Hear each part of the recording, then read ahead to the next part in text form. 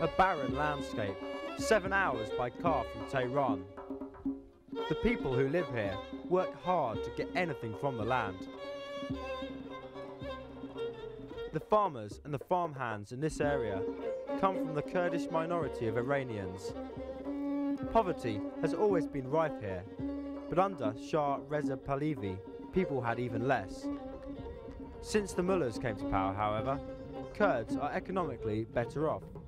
The regime in Tehran has invested in infrastructure and continues financial support, keen not to stir up the dissatisfaction of separatists.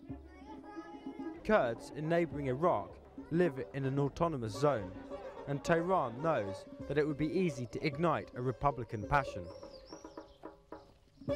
Kurdish women have always enjoyed more freedom and independence than their Muslim counterparts, because their nomadic husbands do not have houses to lock them up in. However, Iranian Kurds have no political freedom. They are not recognised as an official minority as in Iraq and Turkey. The Shah controlled them through the brutal secret service, out of fear of a war of independence. And the new regime isn't going to loosen the reins. Informants are everywhere. The centre of Muslim Kurdistan is Sanandash. The hills around this Kurdish capital are watched constantly by the military. These mountains lie directly on the drug route from Afghanistan to Turkey. The presidential elections in Tehran and the struggle between the liberal mullahs and the more right-wing opponents don't really interest the people here.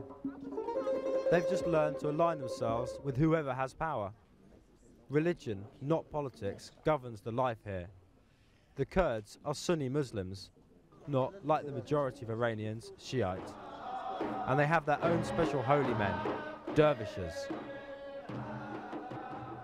After the women have left the village to the Dervishes, the men start a centuries-old dance ritual.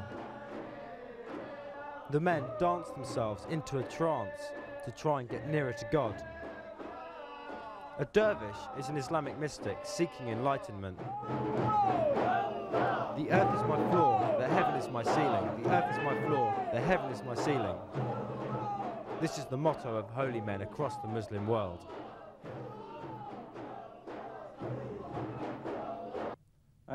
Fire burns, a knife cuts.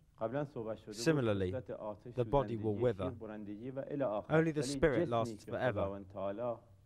The body is nothing.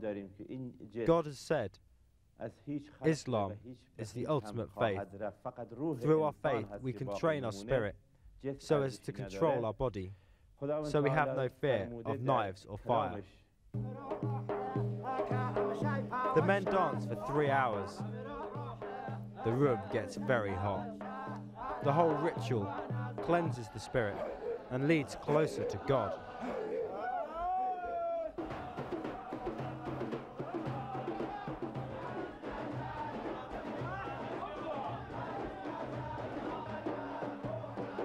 Ever more dancers fall into a trance. They've entered into another world, the world of their religion, where pain does not exist. Such supernatural abilities make for a fantastic spectacle for the outsider. But for the dervish, it is the proof that the spirit can overcome the body.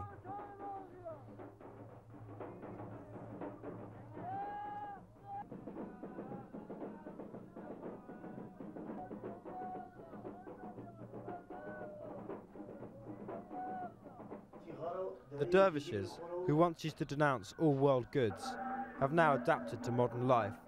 This man, for example, runs a fitness centre with his wife.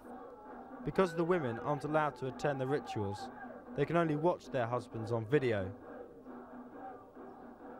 This man has trained for 22 years, but it wasn't until he was 38 that he could stick metal pins through his skin.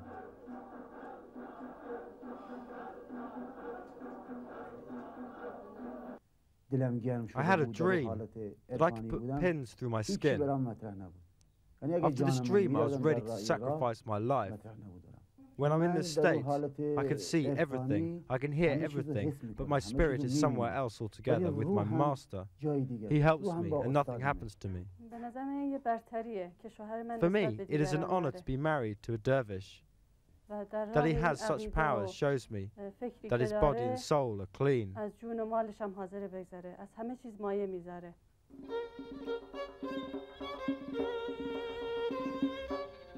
The Kurdish community is still centered around the balance between their religion and their tribal rights. They don't get much from the state. The rulers of Iran are only too aware that this small minority have not given up on their dream of a national homeland.